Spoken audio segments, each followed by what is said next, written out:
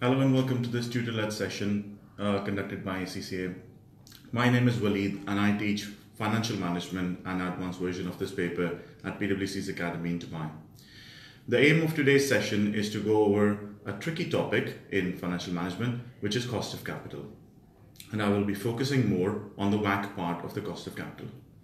Now, this is a frequent topic and a core topic in ACCA exam, and which is quite frequently tested in the last quite many years. Now, the aim here is to cover in like 5 to 6 minutes the core parts of WACC, so that when you're going into the exam next, you can quickly watch this video again and refresh all your topics. Now, first of all, we need to understand that what is the cost of capital. If you look at that beautiful WACC formula on your formula sheets, what we can see there is that we have got a proportion of equity calculation, and we multiply that with the cost of equity. We also have a proportion of debt calculation, and we multiply that with the cost of debt. Now, once you add these together, you have the cost of capital. So that is the cost of raising your capital, which is equity and the debt. Now, the classic mistake which students make here is that they think that the calculation only is focusing on equity and debt. What they do not realize is that there are 2 types of equity and 4 types of debt.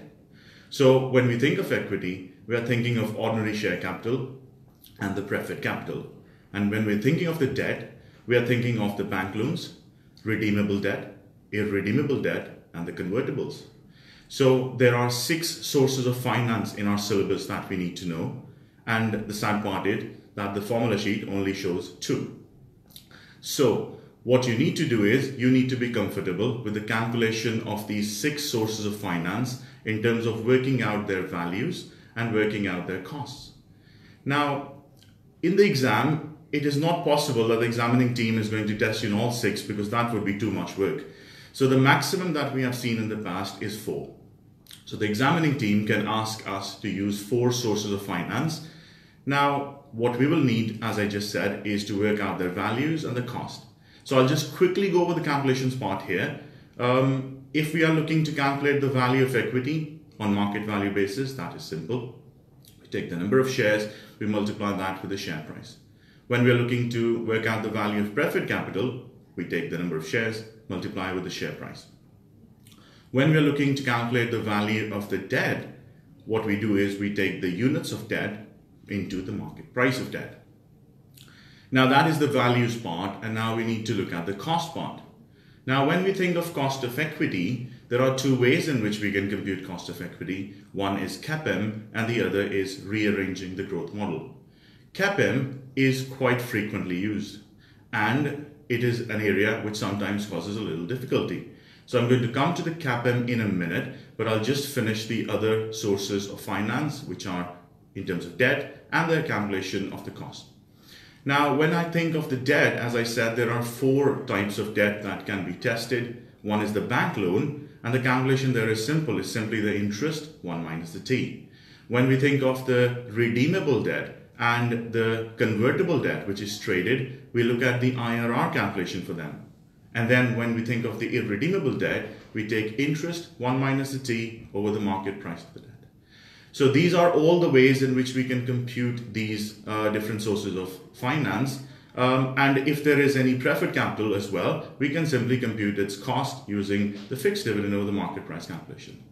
Now, I just want to go back to the CAPM a little after I've talked about these calculations, because CAPM seems to be a little area which sometimes is causing some complexity in the exam. Now, the CAPM equation is simple: risk-free rate plus the equity risk premium into the beta equity. But we need to understand what is CAPM trying to do here. Well, the CAPM is basically built on a portfolio theory which separates risk. Now, the total risk is split into systematic and unsystematic.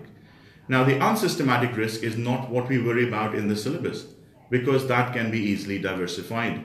So we're telling to the shareholders that you can diversify that risk yourself, and what we will focus on is the systematic risk.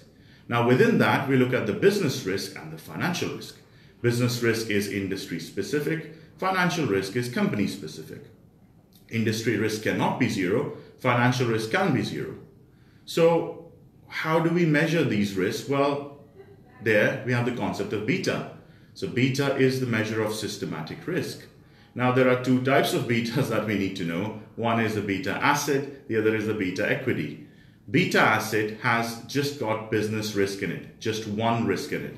And beta equity has got the business risk and the financial risk in it. So one risk is there in beta asset and two risks are there in beta equity. So when you in the exam are doing your calculations of beta asset and beta equity, please make sure that the beta equity is always more than the beta asset, simply because it has got two risks and beta asset has one risk. Now, that is on the CAPM. Just quickly, the last part of this session, that sometimes the examining team also asks us that why the cost of equity is more than the cost of debt. So we need to know that. Now, we should all be ready to say that yes, cost of equity is more than the cost of debt, but why is that? Well, there are many reasons of that. The first reason here is that the equity providers do not receive fixed interest or do not receive a fixed income like interest. And also the equity providers are ranked after all others on liquidation. So their risk is slightly higher than the debt providers. And if the risk is higher, then they're looking for more return. And the return for equity providers is the cost for the business for raising equity finance. Now, I've done my best in the time available to go over the entire WAC part, and I hope that this little video will be very useful for you while revising for your exam. Thank you very much and good luck with your exam.